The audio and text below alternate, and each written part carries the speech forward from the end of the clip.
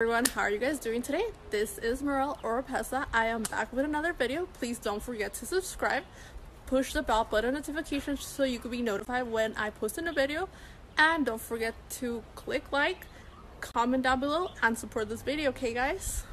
So I'm back, guys. Sorry I had to go put on my sunglasses because the sun was a little disturbing to my eyes, but as you guys know, I am a real chemist. I have a bachelor's degree in chemistry from Cal State San Bernardino. I also did a year of post-bac in environmental chemistry, and now I'm doing my master's in quality assurance.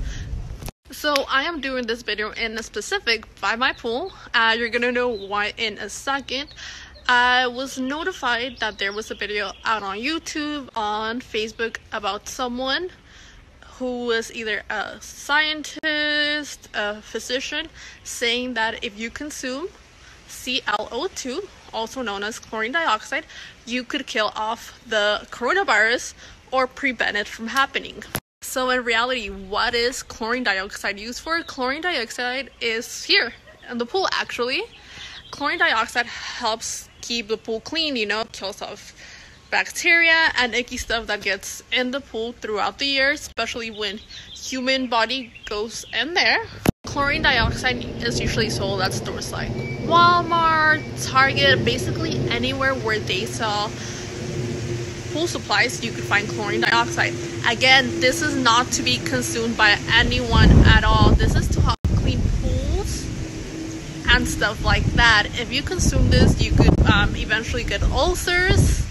You could get a really bad you could get something like food poisoning, but with bleach you could get a type of rash. So please be careful when you are using this stuff. Again, any type of chlorine should not be consumed for preventing the COVID-19, especially bleach that is used in the pool.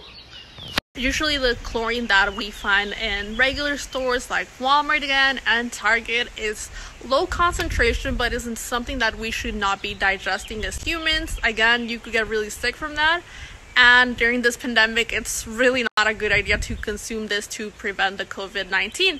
If you want to help stop the spread, don't forget to wash your hands with soap and water.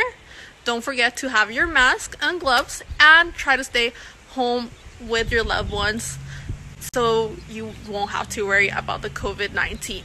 To wrap this up, guys, if you guys do have any symptoms and think you guys might have the coronavirus, please call your doctor so they could assist you with that. And one important thing before we leave, please do not listen to everyone online on the internet that tells you they have the cure for coronavirus.